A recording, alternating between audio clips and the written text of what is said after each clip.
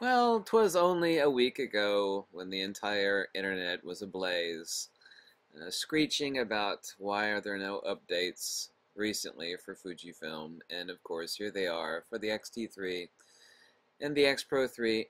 The XT3 is getting improved autofocus, specifically for eye autofocus and face detection.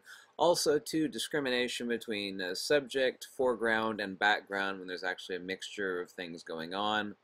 Also, ability to save up to 10,000 pictures on a single file. Not that anybody cares about that. Fixes a few bugs.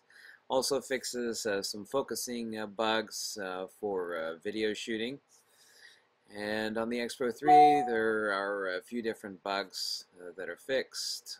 One is a freeze, and one is color correction in autofocus continuous mode. So here we go. I'll actually put the links below for both of these.